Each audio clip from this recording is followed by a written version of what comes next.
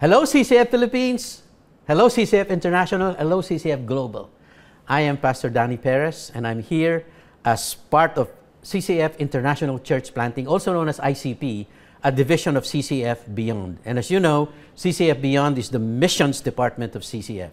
And I'm here to remind you that August is not only our anniversary month, but it is our missions month. What do we do during Missions Month? It's very obvious. We have to remind ourselves of our vision and mission and to check how we are doing against this mission and vision. So let me dive right into it. What's our vision? Our vision is to see a movement of millions of committed followers of the Lord Jesus Christ, meeting in small groups, transforming lives, families, communities, and nations for the glory of God. It's a faith goal, but this can only happen if we pursue our mission faithfully. And our mission, consistent with the Great Commission, is to honor God and make Christ-committed followers who will make Christ-committed followers. And this is at the heart of Matthew 28:19-20. Go therefore and make disciples of all nations, baptizing them in the name of the Father, Son, and the Holy Spirit, teaching them to observe all that I commanded you, and lo, I am with you always, even to the end of the age. This morning, as ICP, I have 3 items to cover with you. Number 1, how ICP is doing against our mission and vision. And number 2, how are we faced by a great challenge that we should address. And number 3, how can you help us to realize and overcome this great challenge? So let me go to my first point. How are we doing against our mission and vision? By God's grace, we're doing well, but it can be better. You know why? Because we zeroed in and focused on the CCF mission slogan, which is every member a discipler. You see this? Every member a discipler. And yes, we have committed that every single one of the people that God sent to us will become a discipler.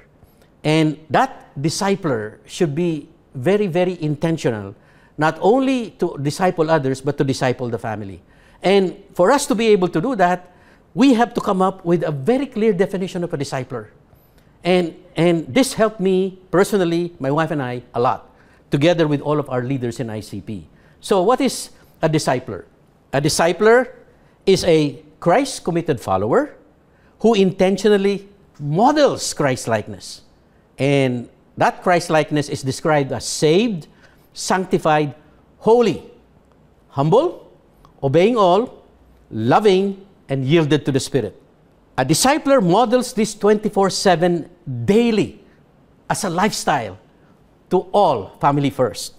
And when that happens, the people that you model to will become saved and sanctified as well by God's grace and by God's abiding presence and power. And you know, I thought, personally, I thought I was a discipler. When I joined CCF, I was part of a small group. I was a member. I thought I was a discipler. And that went on for a long period of time. It was okay, but I didn't realize that I was not really a good or credible witness, because all I did was lead Bible study, I was teaching, I was facilitating. And I thought I was a discipler until we came up with a commitment to be able to grow our D groups by really coming up with an approach that will really project our Christ-likeness. When we started to model, my wife and I, when we started to model Christ-likeness, this is when we experience real transformation. My wife and I agreed that we should really model Christ-likeness to each other, humility, obeying all. And every day, as we were discipling other people, we ask ourselves whether we're doing this and applying this. And lo and behold, my wife and I changed. And all of the people that we're discipling also changed. We became credible witnesses. And that's part of the Bible. If you are called by God to be a follower of Christ, and the reason for that is because God wants us to be witnesses. In Acts 1:8, it says, "You will receive power when the Holy Spirit has come upon you, and you shall be my witnesses both in Jerusalem, in all Judea and Samaria, and even the remotest part of the earth."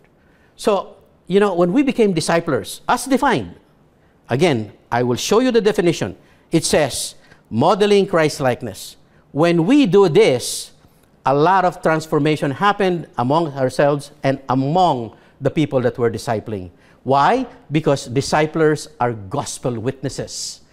Witnesses and disciplers are people who will attract other people who don't know the gospel to the gospel. The gospel of salvation by grace through faith in Jesus Christ, which, by the way, is the current series right now on the book of Romans. And I'd like to remind you that we just embodied this definition of discipler in every member a discipler, and therefore every family a discipleship group. I personally did this myself. When I became a Christian, I tried to disciple my family, but I failed. The reason for that was because I was not really that credible yet, because I was not intentional on what I should model to them. I just told them to attend Bible studies, but my life was not transformed. And I didn't realize that the only way that my life can be transformed is I become an intentional discipler modeling Christ-likeness. And so, again, the Acts 1:8 started to happen. We saw a lot of the people that God sent to us become disciplers as we spent time with them. The availability of the internet really made a difference. We were not limited by time. We were not limited by space. We were not limited by distance. We were just discipling people from all over the world. And all we did was what? To model Christ-likeness to the people that we're discipling. And those people that we were discipling were equally transformed. When we asked the husband to disciple the wife, model Christ-likeness, and for the wife to model Christ-likeness to the husband, there was a lot of transformation, a lot of good news. And as a result, many, many more couples were generated to the first, second, and third generation. And like I said, I personally saw that happen to my family. IFAD happened to me personally, even in the midst of this pandemic. I have what I call right now the Perez siblings IFAD.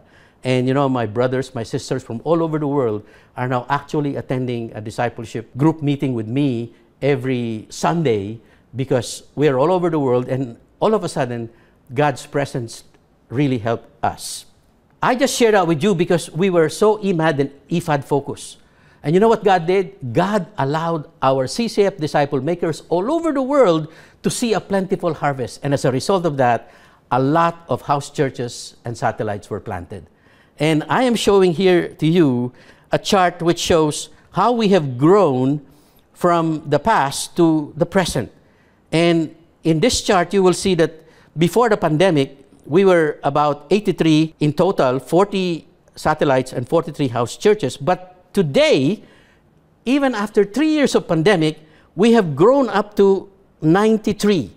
And of course, this is a result of continuous IMAD and IFAD among our members. We started with just a couple in the pandemic, and they were very hesitant. They were based in Skokie, Illinois, and we discipled them, and we told them that, hey, even in this pandemic, you can do it. One couple, and then we discipled another couple, Edward and Sire.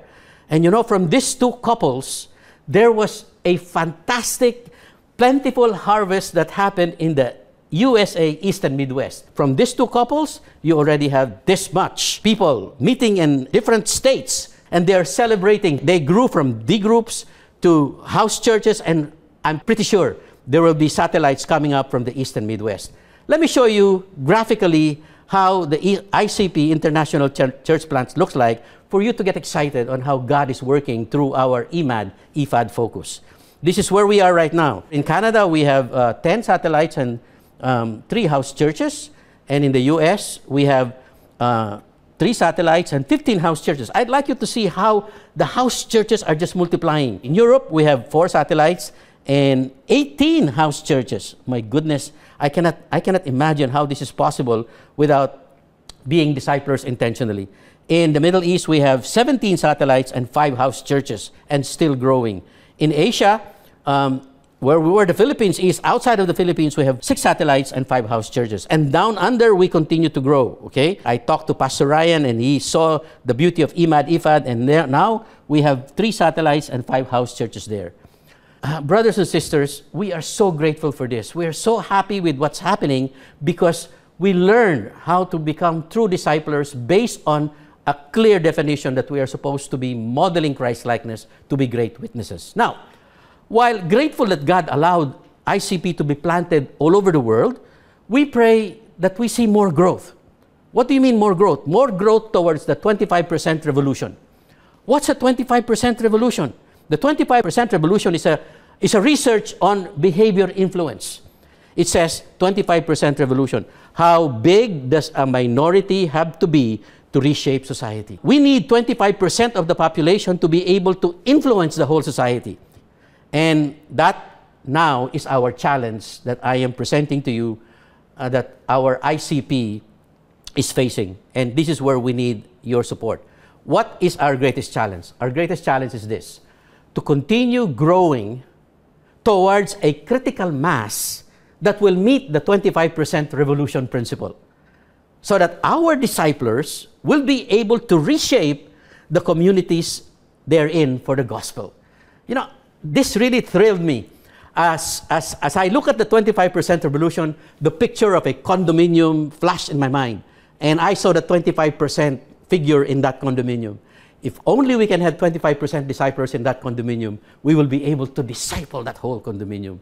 And then I saw it in schools. If only we have 25% disciples in schools, our schools can become disciples. And then progress that to a community, and progress that to a city and to a nation.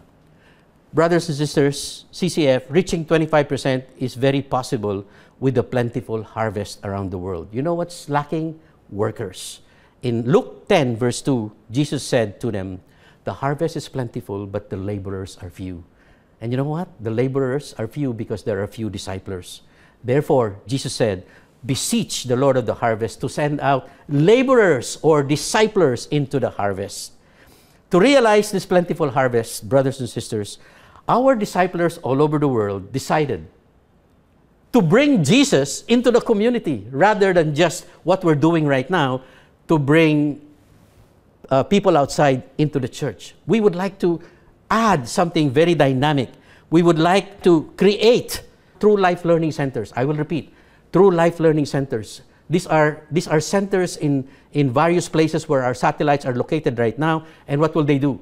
They will bring blessings to the community by offering true life lessons. Lessons on what? Lessons on marriage, lessons on money, lessons on depression, lessons on addiction. Everything that will make people realize that the only solution that this world needs is Jesus. And in that true life learning centers, we will bless them as we offer the key to true life to them. We will be a blessing to the community. And again, I will end with this. Through our True Life Learning Center and the plentiful harvest that this will bring, there will be more house churches and there will be more satellites across the world so that we will reach the 25% revolution. And brothers and sisters, my last point, you can help us.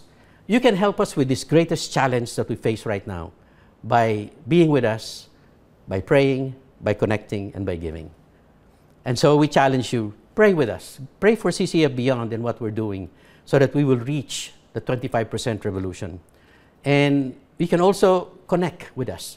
If you feel like you can do something with us, connect with us. If you want to connect on international satellite somewhere or you have relatives somewhere, connect to realize our mission and vision. And then finally, if God touches your heart to give, support CCF Beyond financially. We have installation at the ground floor right now, at the lobby in CCF Main, and you can visit our website to be able to participate. And I would like to thank you for spending this time with me. God bless.